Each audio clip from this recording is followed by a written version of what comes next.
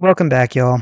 With one failed experiment and another experiment that I'm still working on after almost 3 weeks, I'm finally back with something that actually worked. In this video, I'll be reducing benzoin to hydrobenzoin with sodium borohydride. The synthesis of benzoin by the benzoin condensation is very common in undergraduate organic labs. I'm not performing this reaction, so I won't go over it or anything else other than just mentioning it now. If you want to look into it, there's a plethora of information that you can easily find with a quick search. Now, the reaction that I'm performing is also common in undergrad organic labs, and the procedure I'm using is a scaled-up version of one that I found online. I think it's through the University of Massachusetts, but I'm not entirely sure. So the carbonyl group in benzoin, the double-bonded oxygen, can be reduced to a hydroxyl group with sodium borohydride, which is a fairly mild reducing agent. I regretfully won't be covering the mechanism because the reduction of ketones with sodium borohydride, really using borohydrides in general, has had a very contested mechanism that has been under investigation for over 70 years, a lot of it being done in the last 50 years. A lot of the mechanisms described in papers published in the 70s have been further investigated, beginning in about the early 2000s with the advancement of computational chemistry, revisions being made as our understanding increased, some involving the sodium cation, some not, a number of proposed transition states, kinetic studies, and more. The fact that benzoin is an alpha-hydroxyketone, meaning it has the hydroxyl group on the adjacent carbon to the ketone group, that adds another factor to the mechanism because the reduction is highly stereoselective.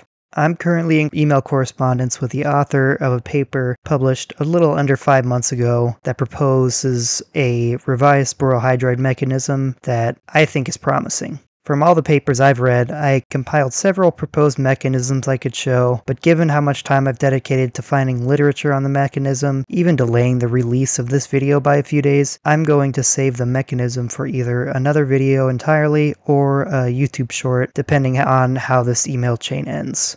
I'm sort of bummed that the first video of an organic reaction that I'm posting won't have a mechanism, but chemistry is ambiguous, so it can't be helped. Please forgive me. Anyway, onto the video. I start out by adding 150 ml of ethanol to this 600 ml beaker, which seems too big, but it'll make more sense once I get to the workup.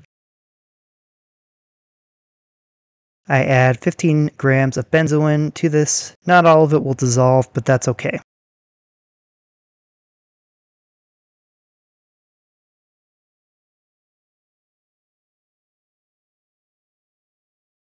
To control the reaction, which is exothermic, I'll be adding the 3 grams of sodium borohydride portion-wise.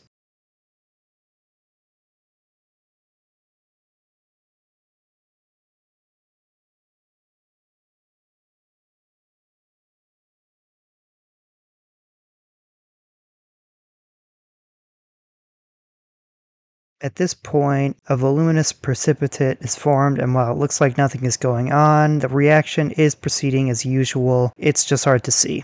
Because of this, I didn't record the rest of the addition of the sodium borohydride, so we're just going to move on.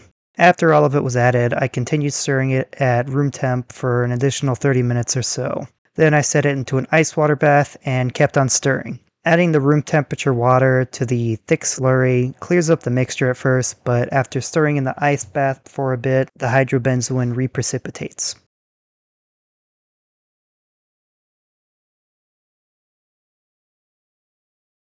This has no effect on the quenching step, which is adding 7.5 ml of 6 molar hydrochloric acid, a little at a time, to control the hydrogen evolved from the decomposition of unreacted sodium borohydride. Water alone can quench the reaction, as sodium borohydride is decomposed by water, but the speed of this is temperature and pH dependent, and it's very slow at ice water bath temperature. Sodium borohydride is rapidly decomposed by acid, as you can see. Thankfully, the foaming never overflowed out of the beaker, but it did get very close. Also, don't mind me working on another project simultaneously. It takes a while for the foaming to die down in between additions, so I needed something to do.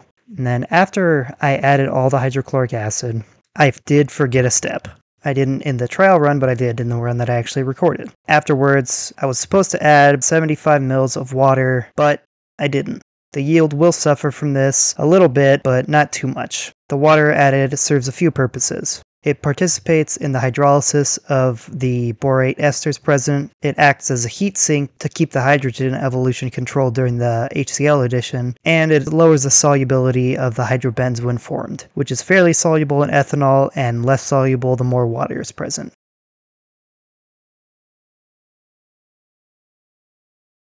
On to the filtration. I washed the solid with about 500 mils of ice water, which seems like a lot, but it is less than the 750 mils that the procedure called for. I used 500 mils so I didn't have to empty my filter flask. I'm lazy. The boric acid and sodium chloride formed should be readily soluble, even in the cold aqueous ethanol, since there's so little of both of these salts, so I'm not entirely sure why the procedure called for so much water to rinse the product on the filter. Benzoin is something like 0.03% soluble in water, while hydrobenzoin is 0.25% soluble at 20 degrees Celsius, so I know for a fact that an appreciable amount of product is lost in the washing, even with it being ice water, but oh well. There's the crude dried hydrobenzoin. Here's my recrystallization setup. I transferred as much crude hydrobenzoin as I could from the petri dish to the beaker. I'll transfer the rest soon.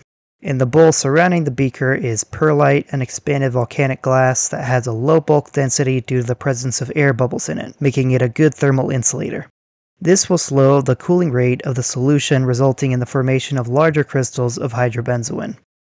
This form of hydrobenzoin, mesohydrobenzoin, crystallizes in monoclinic leaflets, which are easily distinguishable from the six-sided monoclinic prisms of benzoin. For the recrystallization, I first add 130 mils of hot ethanol and then 260 mils of hot water. It took about 6 hours to cool to room temperature. Afterwards, I set the beaker in an ice water bath to cool it further. The crystals are very fluffy and bulky, so I push them down a bunch to squeeze out excess solvent during the filtration. I don't use a rubber dam for this like I did in the vermilion video because hydrobenzoin is super clingy, kind of like glitter or my ex, so any of it that would stick to the dam would be annoying to remove, and I didn't want to deal with that.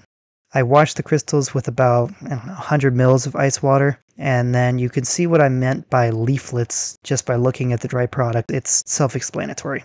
So I'm going to perform a TLC analysis of the starting material and the end product to test the purity. I dissolve a little of both of these in ethyl acetate in these cute little vials and spot them on a TLC plate. 1 for starting material, 2 for end product. If you've done TLC before, you know what's about to happen, considering that I spotted way too much on the plate.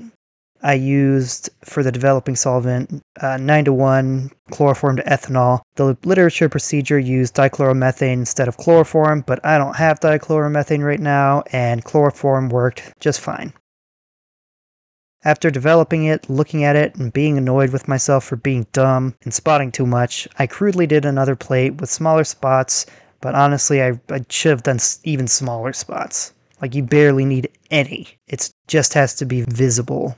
I haven't done CLC for a while, so I'm out of practice.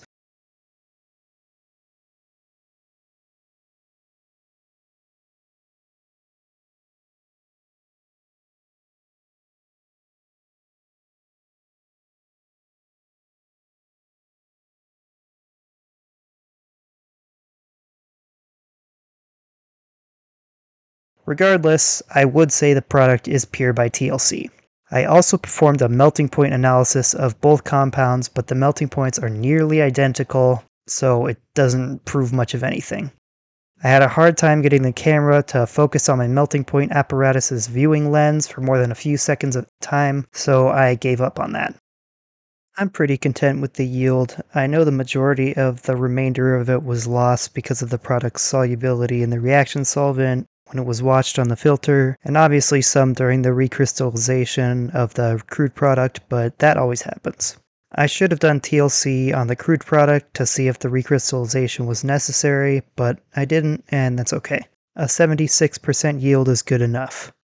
The stereoselectivity of the reaction is partially demonstrated by the melting point of the product. The other potential products are these enantiomers, which both have a melting point of between 148.5 and 149.5 degrees Celsius, a little over 10 degrees higher than the mesoform. The mesoform, thankfully, has the ideal configuration for the reaction I plan on using it for in a future video. Mesohydrobenzoin has few applications outside of undergrad organic labs, which is why I didn't have anything to say about it in that regard during the video's intro. The enantiomers are used as chiral reagents, building blocks, ligands, or auxiliaries in H-symmetric synthesis.